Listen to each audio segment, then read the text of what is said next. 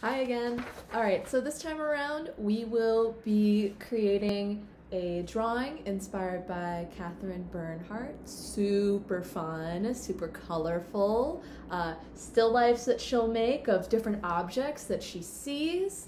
I loved that video so much. I especially love how Katherine Bernhardt invites kids and students to create artwork with her, and that she uses such bright colors and has so much fun experimenting with different ways of seeing objects to make her work look creative and fun, right? Which is what we want to do today. We're going to be creative, and you could use realistic colors for your objects. For example, a yellow banana, because bananas are yellow in real life. Or, for example, Katherine Bernhardt made watermelons that were yellow or orange. So if you wanted, you could choose a different color. If you would rather make your bananas pink, you could try and, create a pattern as well, like polka dots on your objects. I'm going to show you all how to go ahead and get started. I used the same tools for this project that I used for the other ones. So obviously paper, right? And then pencil, and then a permanent marker to trace my drawing. So I drew in pencil first, then traced my lines with my permanent marker. And then to add my colors, I added colored pencil. But if you don't have colored pencil, you could use markers or crayons, whatever you have available. You could even paint if you want to, because Katherine Bernhardt is a painter after all. So you could feel free to use paints for this project if you would like. Okay, so without further ado, I'm gonna go ahead and show you all how to get started.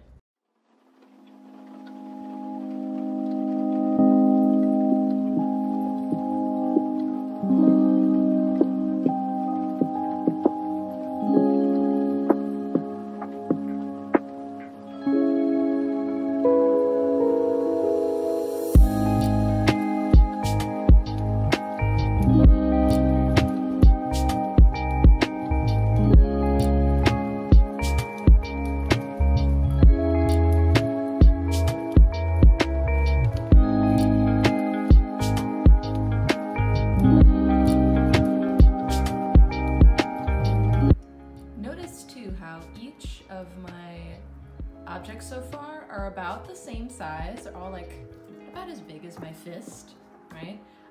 So for my last two objects, for my Doritos and for my sock, I'm going to make my Doritos a little bit smaller so they fit, and I'm gonna have to draw my sock in the background, sort of behind. If you see here, I put my bird in front of my banana. You could also just go ahead and draw your objects all on top of each other, right? Like so. Right? And then just take your eraser that you have and just go ahead and erase your lines once you've drawn your other object on top too.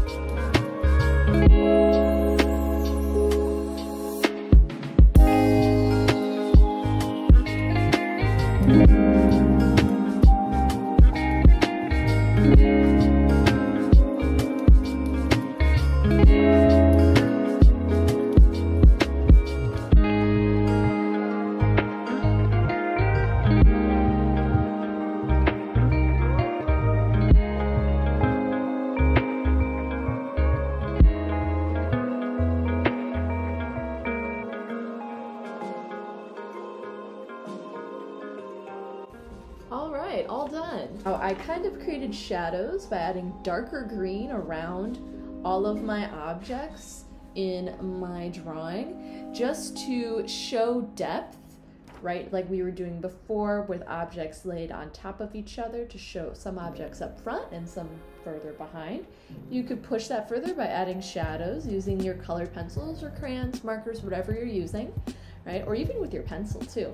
You could shade and add little shadows underneath all of your objects, right?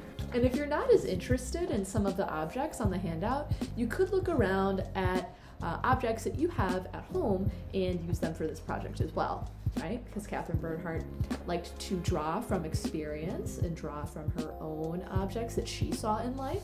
Maybe you would prefer drawing a sentimental object, whether it's, I don't know, a special plushie that you have or a toy, or maybe it's like your favorite food, right? So I hope that all of you had a great time, and I'll see you soon.